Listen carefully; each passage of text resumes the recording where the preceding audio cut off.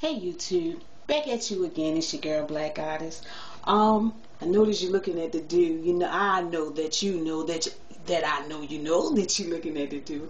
Actually, yeah, it's bantu knots. I don't do too many styling videos, but I actually haven't really done any too much at all because typically just about everything's the same. I do a basket weave, I do a pin-up. But the difference in my styles and most that I've seen on YouTube, other YouTubers, is I don't use too many hairpins. I usually tie them off at the end. So I will do a video update to this one to show you what the bantu knot out looks like.